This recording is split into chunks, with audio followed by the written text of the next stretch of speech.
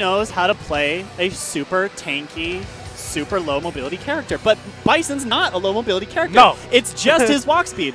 But when some people see a disadvantage in his walk speed, you know, Bison sees Honda walking. Right. So it's just like, and what I told him in the footsies, plant yourself and let them change the spatial relationship.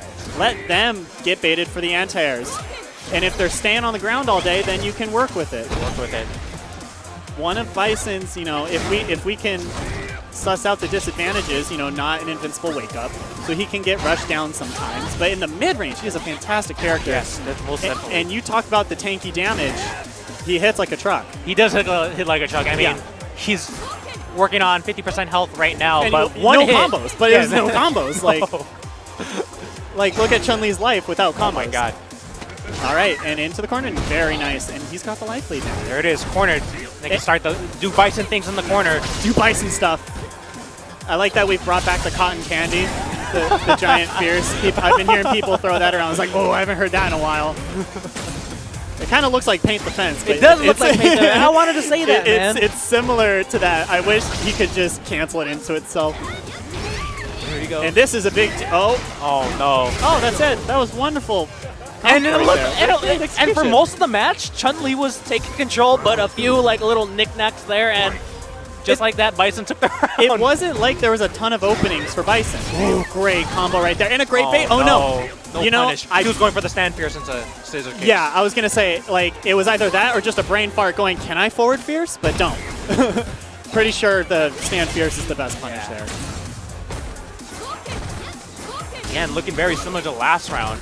Chun-Li taking control of the match. Yeah, but the stun is here. I was gonna say almost, but it is here.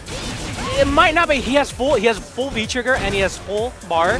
One hit, one mix up, and it could be coming up really soon. One read, one good read, and Bison can hit confirm 2 or 3 bars into huge damage. No, Grams is gonna stick out those quick light normals right there. And Hoodaman was preparing for the next round, I feel. If he had gotten a knockdown, he would have done some stuff, but we weren't going to see any meter spent in the mid-range. But yeah, the amazing thing about Bison, one combo opportunity with V-Trigger, and you can burn as much meter as you want to continually stack the damage. Yeah, to be honest, I also play Bison. I would rather burn the EX bar rather than using the super itself because the damage is a little bit more. Yeah.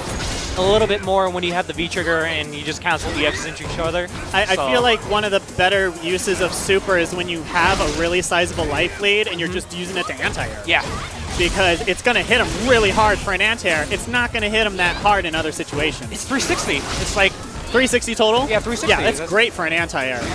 And he could do it in the air. Yeah, exactly. Oh, that's right. I forgot. Oh, wow. Wow, just like that. And while we're talking about Bison, Hoodaman's doing it. I mean, just really solid. Just kind of talking about his how you could do his super in the air. I wanted to ask you because you could think of it as Ultra Geese, Ultra 2. Yeah, it's very similar to that because no one's blocking in the air, so it doesn't matter if it's a hit or a grab, really. Yeah, so if you kind of condition them to anti-air you could just do like a little shallow jump in and just super. And and with the read, it's really versatile being able to do it pretty much at any space because it's whenever you see him in the air. Oh, and here's the crush counter damage, so good. And if that was a V-trigger combo, that would have been super devastating. Even his B&Bs do good damage, but it's the V-trigger combos that are out of this world. And look at this, Hoodaman. And he can play... Apparently, this man's having a character crisis. But he's playing like a super solid Bison right now.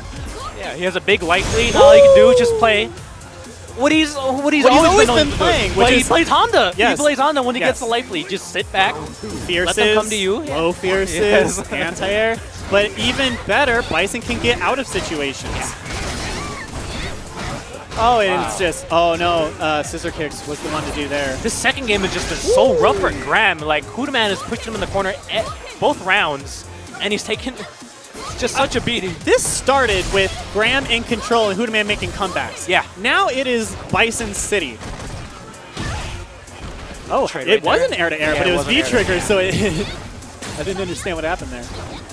wants to V reversal to get himself out of the corner. Very planted, very patient from Hoodaman, and it's really Graham has his work cut out for him right now. Because we know that Hoodaman knows how to play patient. And I like the adjustments from Graham, but Hoodaman's in now. Oh, okay, he read the bird kick. Oh no, this is just looking worse and worse for Graham Wolfe. One of the favorites for these tournaments, and Hoodaman is really putting on a workshop right now.